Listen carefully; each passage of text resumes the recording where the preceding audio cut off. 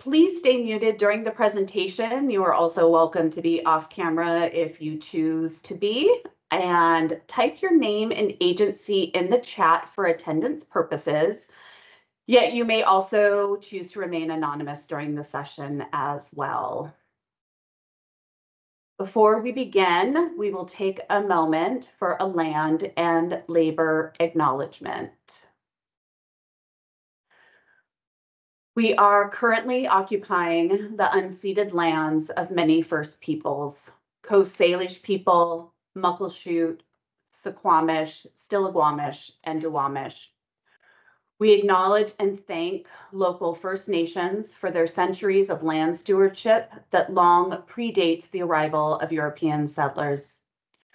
We honor those who are still struggling for recognition and reparations for historical acts of genocide and ongoing erasure. We remind you to be aware of the spaces you occupy locally, that these lands were stolen from the first people in the name of white settler colonialism, and that you seek ways to continue your education and give back to the local Indigenous tribes. And this is from the Duwamish Tribes website. We must acknowledge that much of what we know of this country today, including its culture, economic growth, and development throughout history and across time, has been made possible by the labor of enslaved Africans and their ascendants who suffered the horror of the transatlantic trafficking of their people, chattel slavery, and Jim Crow. We are indebted to their labor and their sacrifice. We must acknowledge the tremors of that violence throughout the generations and the resulting impact that can still be felt and witnessed today. And that quote is by Dr. Tara T.J. Stewart. Documents received by the City of Seattle will become public record and are subject to public disclosure. So just a little brief bit about that. The State of Washington's Public Records Act under Washington state law states all materials received or created by the City of Seattle are considered public records. These records include, but are not limited to, RFQ narrative responses, budget worksheets, board rosters, and other RFQ materials, including written and/or electronic correspondence. Please be sure to read this slide later in its entirety, and this information is also posted in the guidelines and application. Now, I would like to introduce you to the other HSD staff who are here with me today to present this RFQ. Those will be myself, and we also have Chris Clayson, Director of HSD's Homelessness Division. We have Christina Corpy, the Unified Care Team Outreach Manager, and Natalie Thompson, Director of HSD's Business Operations. In our agenda today, we will be covering the timeline, the introduction of this RFQ, the services and program model, the application and submission instructions, and we will be taking questions at the end. Please note that any questions answered here today are not official answers. All questions and answers will be posted on the Funding Opportunities website within 5 business days that they are received. And with that, I am going to hand it over to Chris to provide an overview of the RFQ. Good morning, everybody, and thanks so much for attending today. Gonna get into an overview of this RFQ in a moment, but before I do that, I just want to start off and go over this procurement timeline. The RFQ itself was released last week on Thursday, June 13th, and today, June 21st, we're holding the virtual information session. From now until Friday, June 28th at 5 p.m., interested parties may submit questions about the RFQ to HSD. Once submitted, HSD will have a response within 5 days that'll be posted to the RFQ's Funding Opportunities webpage. Later on in this presentation, we'll also share information on where those questions can be sent. The most important deadline is Friday, July 19th at 12 p.m., which is when interested parties must submit their complete application packets to HSD. The review and rating process will then commence on July 22nd through August 7th. HSD expects that RFQ awards will be announced on September 9th, and subsequently the deadline for award appeals from agencies is 4 business days later on September 13th. The last key date is the contract start date for awarded agencies, which is on January 1st, 2025. One final note, HSD does reserve the right to adjust dates, so please be sure to check back to the RFQ's website, especially around these key deadlines. With that out of the way, I now want to turn and provide an overview on this funding opportunity. With the 2024 Street-Based Outreach Services for Unsheltered Individuals RFQ, HSD is seeking applicants for applications from qualified agencies to establish a citywide team-based outreach model throughout all of Seattle's neighborhoods. Qualified agencies will work together and with HSD to ensure a collaborative approach to outreach is employed with the goal of bringing unsheltered individuals indoors and supporting them on a path to permanent housing. This RFQ is open and competitive with approximately $6.2 million available to award. There are 2 types of outreach interventions eligible for funding. The first is neighborhood-specific outreach conducted within geographic areas, and the second, population-specific outreach conducted citywide to specific groups of individuals. More details on each intervention will be provided in a moment. Initial awards, again, will be made for the period of January 1st, 2025 through December 31st, 2025. While it is the city's intent to renew these agreements resulting from the RFQ on an annual basis through 2028, future funding is contingent upon performance and funding availability. The outreach services requested through this RFQ represent a critical component of our region's efforts to address homelessness. The recently released 2024 point-in-time count provided findings speaking to the large-scale need for unsheltered outreach services. Within the Seattle-King County region, it was found that there are 16,385 individuals experiencing homelessness. 60% of these individuals are unsheltered and require immediate assistance to come indoors. We also know that not all groups experience homelessness the same way. The point-in-time count reinforced that BIPOC communities continue to be disproportionately impacted by homelessness. Such communities comprise 49% of our region's homeless individuals, but just 47% of the overall county population. For other groups, the consequences of homelessness can be particularly significant. For instance, youth and young adults who experience unsheltered homelessness are at a higher risk of involvement in the juvenile justice system, substance use, and mental health conditions than their peers. Efforts such as the Unified Care Team have been successful in connecting individuals to shelter. However, this work has also shown that there are many others who decline these services and require more intensive engagement. With this background in mind, the following priority and focus populations were selected for this RFQ to ensure HSD's investments are dedicated to addressing the aforementioned disparities and meeting the diverse needs of our unsheltered neighbors to bring them indoors and on a path to permanent housing. HSD defines priority populations as a group comprising a specific demographic or having a specific issue in common. Priority populations for this investment include individuals experiencing unsheltered homelessness, including those residing in RVs or vehicles, unaccompanied youth and young adults aged 24 and under who are unsheltered, and people experiencing barriers to services due to severe and persistent behavioral health issues. Focus populations are defined as specific racial or ethnic groups within the priority population who have data showing the greatest disparities.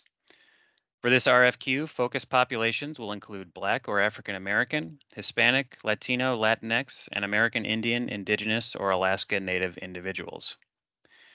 With these in mind, I'm now going to turn the floor over to Christina Corpy to share more on the outreach service and program model that HSD seeks to fund.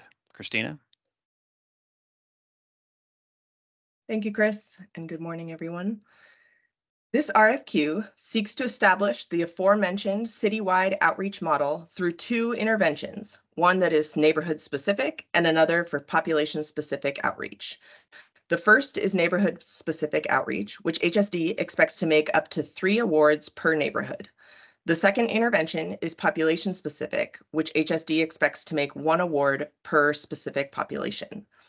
Next, I'll go into more detail on each, starting with neighborhood-specific. This strategy will invest in 7 neighborhood teams to provide outreach within specific geographic areas. This RFQ will build intentional collaboration with HSD regional coordinators and between selected agencies. Agencies may apply to serve a specific neighborhood or serve population-specific groups citywide. Regardless of assignment, all selected agencies will work together to collectively address the unmet needs of our unsheltered neighbors. Street-based care coordinators will directly refer individuals living alone or together in tents, encampments, or other places not meant for human habitation, aside from vehicles, to shelter and permanent housing. Vehicle resident outreach will directly refer individuals living in vehicles to shelter, safe lots, and/or permanent housing, provide vehicle repair, maintenance assistance, and/or ensure vehicles are mobile and parked legally. Behavioral and mental health specialists will directly refer participants to licensed behavioral health and/or physical health care provided services. Verify services are provided either where the individual resides or at the behavioral health provider location. Coordinate care with any existing provider working with the individual and refer to shelter and permanent housing.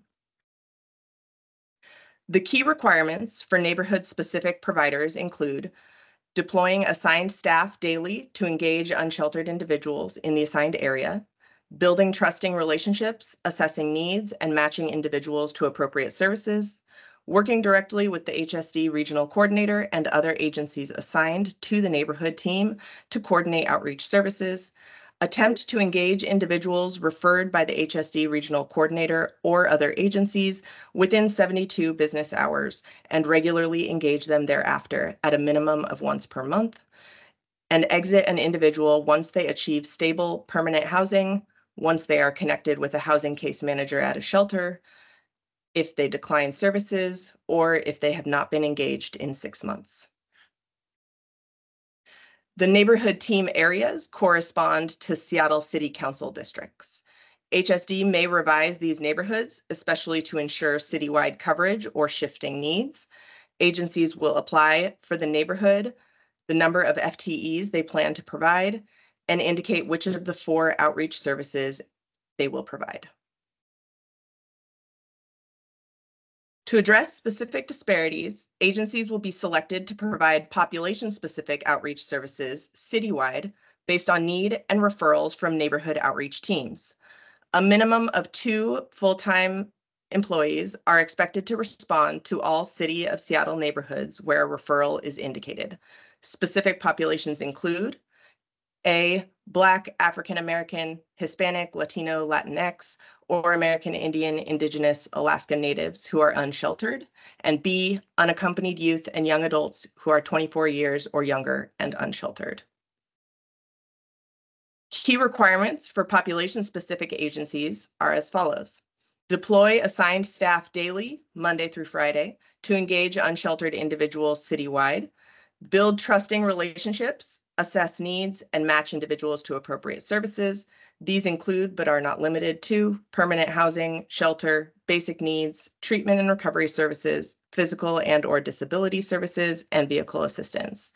Upon referral from an HSD regional coordinator or neighborhood outreach team, attempt to engage or contact the person or household referred within 72 business hours, attempting to meet the person at the location provided, and regularly engage thereafter at a minimum of once per month.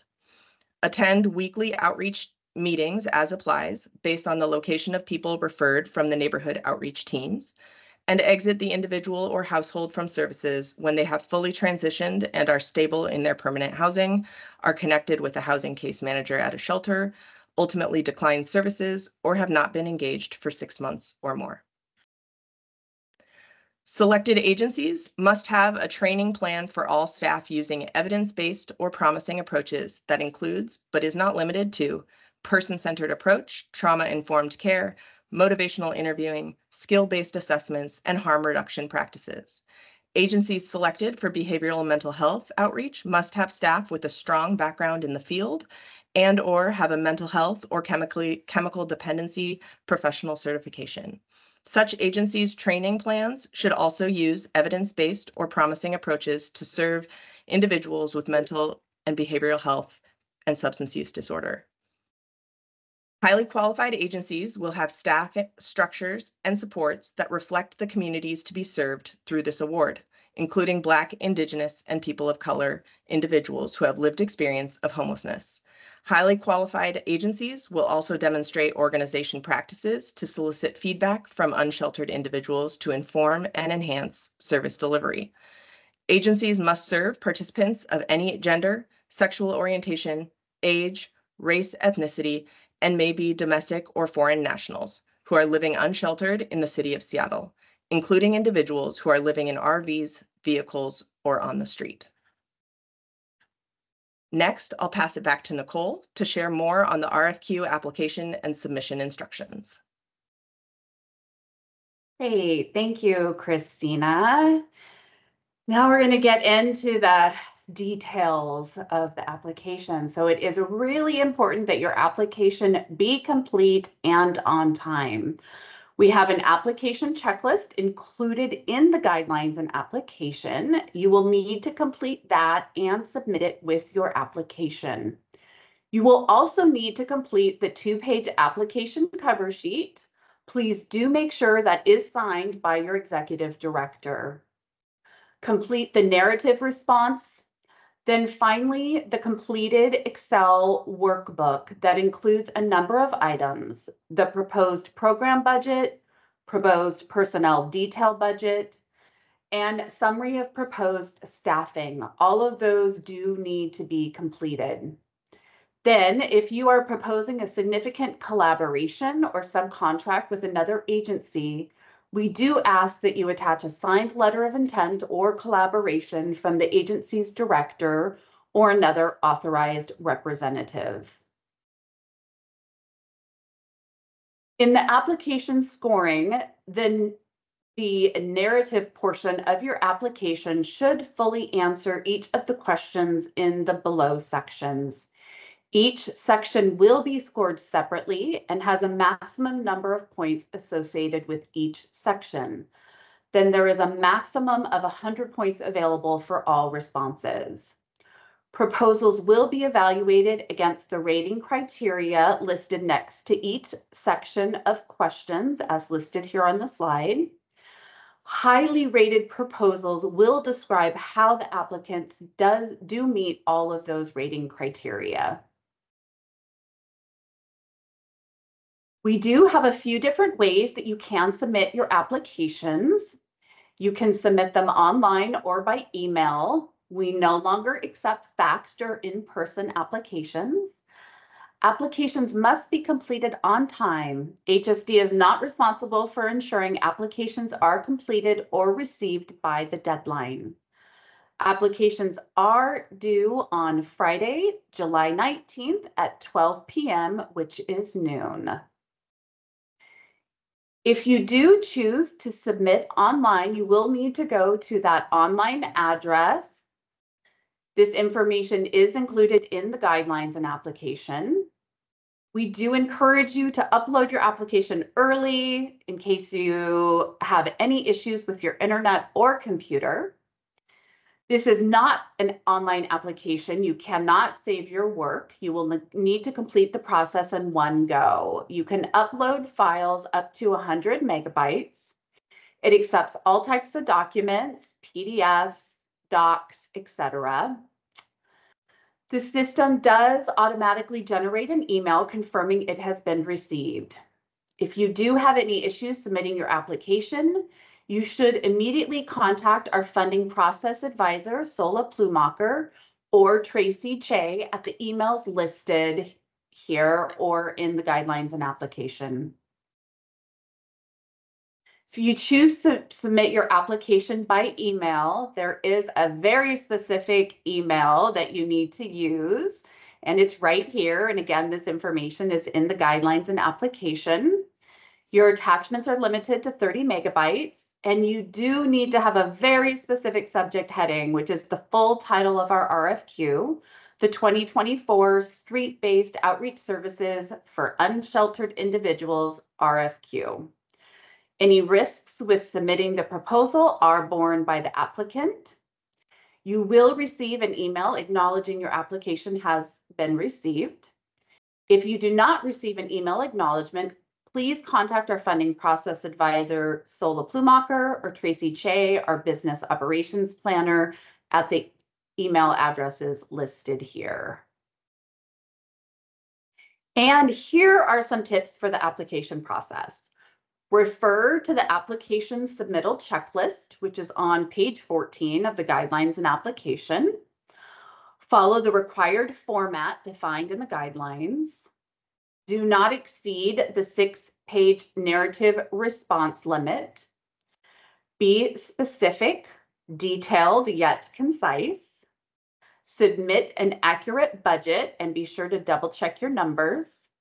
Utilize the application checklist on page 16 of the guidelines and application, and then review the online submission assistance page several times, which is also listed here. After your applications are submitted, HSD may come back and ask clarifying questions. We will do that via email, and you will respond via email. The review committee recommends finalists.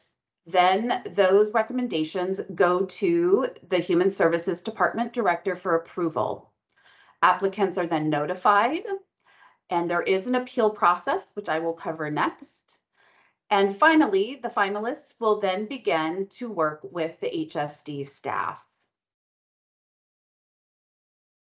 The appeal process, applicants have the right to appeal on the following grounds: violations of policy or failure due to adhere to the guidelines or published criteria and/or procedures established in the funding opportunity. The appeal deadline is 4 business days from the date of the written award or denial status. The HSD's director's written response will be made within 4 business days of appeal receipt, and the HSD's director's decision is final. And a review of the fiscal documents. If funding is awarded, agencies for which HSD has current financial and insurance documents will not be required to resubmit fiscal documents. Agencies for which HSD has incomplete or no financial or insurance documents, they will be notified by the coordinator and required to submit all requested documents within 4 business days from the date of the written request. Financial and insurance documents that may be requested are listed in the completed guidelines and application requirements part of the application. And if your agency has a fiscal sponsor, attach a letter of agreement from that agency's director or authorized representative, and make sure the fiscal sponsor signs the application cover sheet. Here is a list of funding process resources and links available that are in the guidelines and application. And then finally, where to ask questions. So we are going to wrap up the presentation portion of this information session shortly, and then we will have time to ask questions today. You can also ask questions via email, so please send those to myself, and my email is listed here and in the guidelines and application. There is a deadline for receiving questions, which is June 28th at 5 p.m.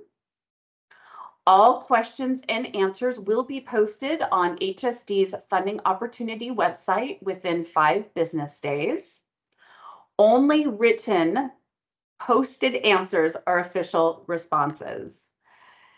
Any issues and or questions about the online submission system, you can contact Sola Plumacher, again, who is our funding process, policy and process advisor.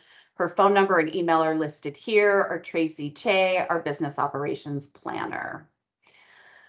Okay, so now we will move to taking questions, and you are welcome to put your questions in the chat or raise your hand. I believe we will start at least with the questions that have been in the chat up until now. And as a reminder, we will only take questions related directly to this RFQ, and no questions are considered official until they are posted in writing. Okay, so let me start working my way through the chat. Give me just a moment as I scroll through and start at the very first one. Okay. Looks like the first question we have is, and I'm wondering, I'm guessing Christina or Chris will need to take this one. When the HSD regional coordinators lead the multiple parties, do they use an app-based tool? I'm wondering specifically if they use the nav text product.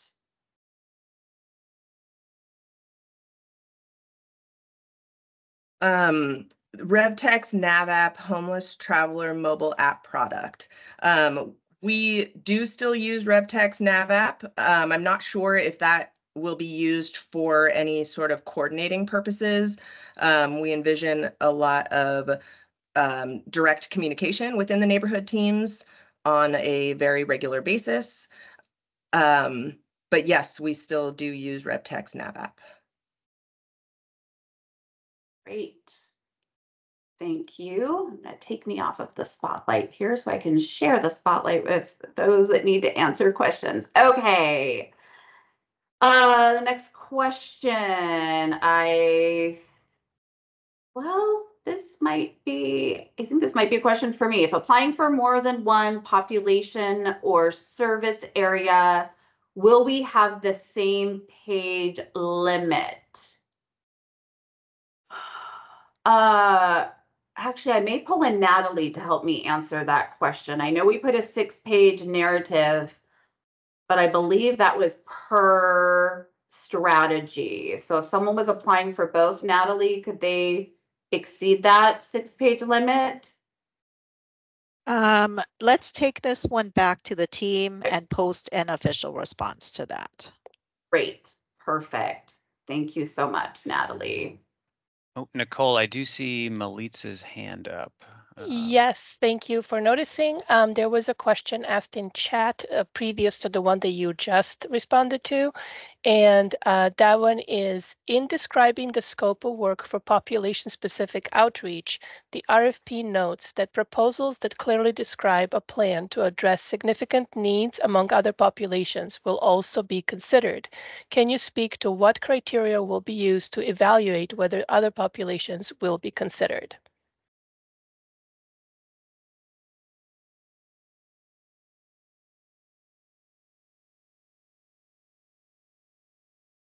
I'm not sure who wants to take that. I can step in for a moment. We will have that response posted within the next 5 business days, but I would say, we're looking for the complete response to questions. So please describe how in your application you would propose to serve any other populations, and look to the criteria that's included within the application questions as well. But again, we'll have a formal response within the next 5 business days. Okay, great. Thank you, Melitza, for catching the one that I missed. Okay, who will be the referral sources for clients referred to our agency, just HSD, or other street-based outreach service providers? Christina. Yeah, so the other street-based outreach service providers working in the neighborhood team will refer individuals to each other as well. We envision like a care coordination group that receives referrals and determines which agency is best suited to address the needs of that individual. There will be likely referrals coming from other entities that are not other providers, such as community members and businesses, as well as referrals directly to your agencies. And so that coordinating function of the team will be able to determine who's best suited to work with each individual, but referrals will be coming, I imagine, to each organization, but any that come directly to the regional coordinators, they will also bring that to the neighborhood team. Great, thank you, Christina. Christina or Chris, I think you might be up for this one as well. How much is awarded per organization? We plan to focus our proposal in 2 neighborhoods working with BIPOC communities, but would appreciate clarity as we build out the 3 required budgets. Yeah, absolutely. I think in terms of what HSD expects to award, Christina mentioned a little earlier in the presentation that we are expecting to make 3 awards per neighborhood regarding the neighborhood-specific outreach intervention, and then 1 award per specific population for population-based. I think in terms of the budget for those, we are really looking to agencies and applicants to provide that as one of the components of a complete application. So we can't speak to that currently at the dollar amount there, but we will be reviewing those with the larger rating panel in July. Great, thank you, Chris. If we apply for one of the 2 population-specific awards, but don't receive it, could we still receive funding through the neighborhood-specific awards, or would we be out of the running entirely? I don't know, Chris or Christina, who might want to take that one? Yeah, so agencies can apply for both interventions. Just if you do not receive an award for one, that does not automatically disqualify you from the other. Yeah, we encourage folks to apply as they best see fit. Great, thank you, Chris. Christina, this one might be you. For population specific, are we able to focus on families? Our scope is in working with those with parents and children under 18. Wonder if we would need to expand to single adults to qualify. And I'm not sure if you feel like you can speak to that, or if we might need to post that response later. I think we will need to post that response later, unless Chris has a response for that. Yeah, let us check back with the larger group, and we'll have that responded to within 5 days, 5 business days. Great, you all are asking some really great questions. We really appreciate it. So, okay, the next question we have, which also looks like it's probably for you, Christina, how is street-based care coordination defined? Does it require going out to tents, encampments, etc., or could operating a drop-in space for unsheltered, unhoused individuals count as outreach? The goal of this RFQ is really that street-based piece. So we do envision all teams going out to tents and encampments to work with individuals where they are at. However, the care coordination does involve helping individuals get their documents, potentially helping with legal issues or housing issues that they may be working toward, and that could involve having meetings at a space or a drop-in space that in front of a computer. But the goal of this RFQ is really to get teams on the street working with individuals where they are at. Great, thank you, Christina. And I believe this next question is one that I can take. So will HMIS access be required or optional? Will there be access and to the training on HMIS or related reporting when reporting data on individuals encountered? Yes, HMIS access and reporting will be required. As far as training on reporting, I will say I can make the assumption that that will happen, but I will have to get back to you on the answer to that officially within 5 business days. Okay, so the next question we have is, would intensive outreach for the population specific to SUD qualify under this umbrella? Christina. I'm not sure which umbrella that question is referring to, but we will get an answer back in 5 days. We may ask for some clarification on that question. Okay, thank you. Regarding receiving referrals, does this RFP require agencies to be on call to respond to particular people actually, or? Sorry, Nicole, I see Yes. Melitza's hand up, so I Yeah, just want to. Sorry, I'm not to interrupt you all, but I think the clarification to the previous question was the umbrella population specific umbrella. The person commented back in chat. Understood. Thank you, Melitza. The behavioral health outreach component we do expect to have in each neighborhood. So it would not be one of the population specific citywide services. It would be in all 7 neighborhoods. Great, thank you. Okay, regarding receiving referrals, does this RFP require agencies to be on call to respond to particular people and or encampments? Would these agencies be asked to be present at planned sweeps? Yeah, so this RFQ does require folks to coordinate and receive referrals from either HSD regional coordinators or other agencies working in a neighborhood outreach team, and again, respond to those referrals for individuals within, or attempt to respond initially within 72 business hours. I can say that agencies will not be required to be at sites to offer shelter for encampment removals.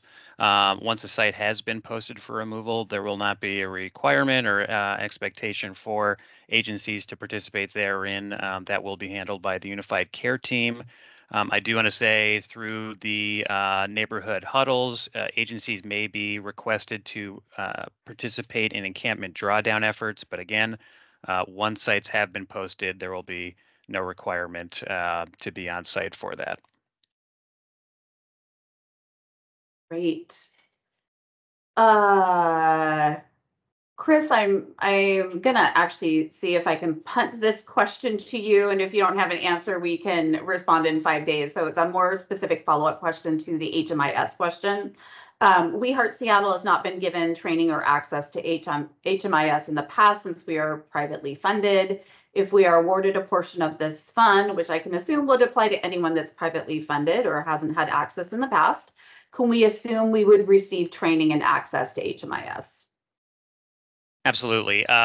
We at HSD, I think, could work with agencies about those training resources as well. And I think we'll take this question back again and post a full response within 5 business days. But the application question does ask for agencies' technical capacity using HMIS or other data tools. So that would be a good place to describe any needs therein or plan to staff up on that, and also make any consideration of that staffing and staffing resource needs within your budget as well. Great. Thank you. Okay, will the agencies be allowed to follow the client assisted after the street level outreach goals have been reached? In other words, stay in contact with clients to ensure they remain stable in housing.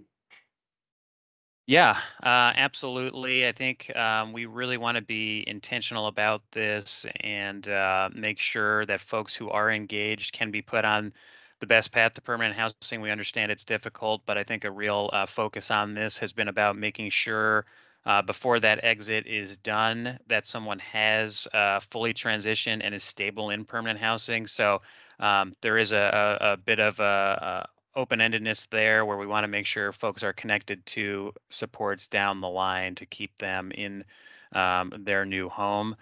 So absolutely, and yeah, that is for sure the goal of this, and we'll have that response written down as well. Great, thank you, Chris. So I believe we have taken care of all of the questions that have been in the chat. Is there anyone here that would like to raise their hand and ask a question verbally?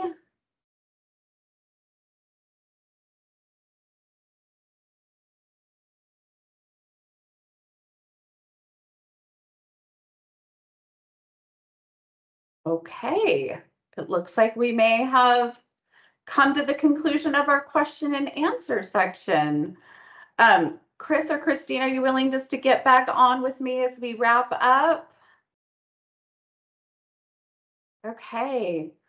Well, again, thank you so much, everyone, for being here. We really appreciate it. Again, this recording will be posted on the funding process page when we are able to get it uploaded, and the question and answers from today will be done in writing. We'll be giving written responses and will be posted within 5 business days as well.